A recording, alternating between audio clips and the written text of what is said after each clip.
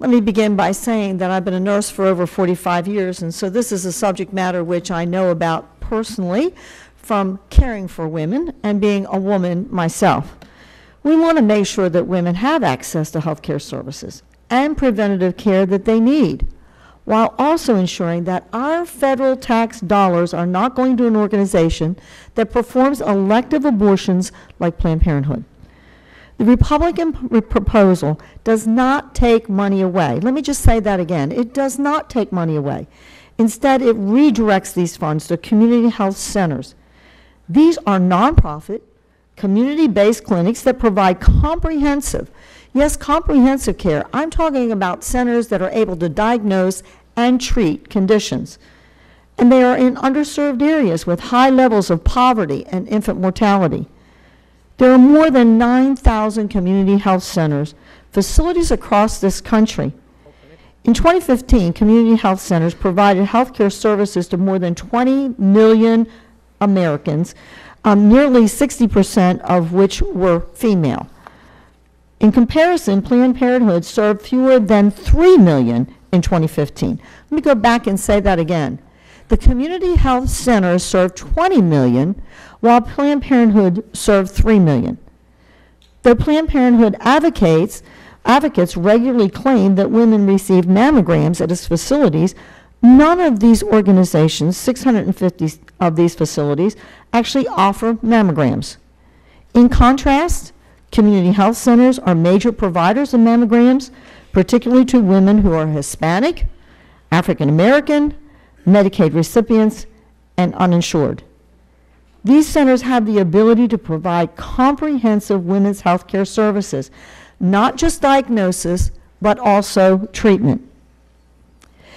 I also want to bring up a report, and this is not a report that comes from Republicans. This report actually comes from Planned Parenthood themselves. Let's take a look at their own report. This is their own language. And this comes from their 2016 report. We haven't received their 2017 yet. Contraceptive services have dropped by nearly 18% just in 1 year and are down by 20% since 2010. So the claim that women get their contraceptives from their services have dropped by 18%. Cancer screening and prevention services have dropped by 27% in just 1 year and by 57% since 2010. Overall total services dropped by 11% in just 1 year and are down 14% since 2010. Yet, the recorded number of abortions are 323,999, basically unchanged from the prior year. So, if we talk about those preventative services that women need, we can see that those services are down while their abortion services are maintained at the same level. On an issue of highly charged as abortion, where the American people are deeply divided, we should make every effort to ensure that their taxpayer dollars do not go to the nation's largest single provider of abortions. This bill includes those protections. Additionally, it is important to note that this provision only applies for 1 year, which will give Congress the necessary time to determine whether to continue this policy forward in future legislation. And their report will give us an indication. Once we see the 2017 report, we'll see if these services that my colleagues on the other side of the aisle hold up as being services that are needed by women, and that this is a war on women. By the way, let me just say, when I hear this phrase, a war on women, it makes me shudder. How many of those 322,999 babies that are aborted are female? You want to talk about a war on women? How many of those little girls will never be able to grow up and know about being their fullest potential? That's the true war on women, let's be honest.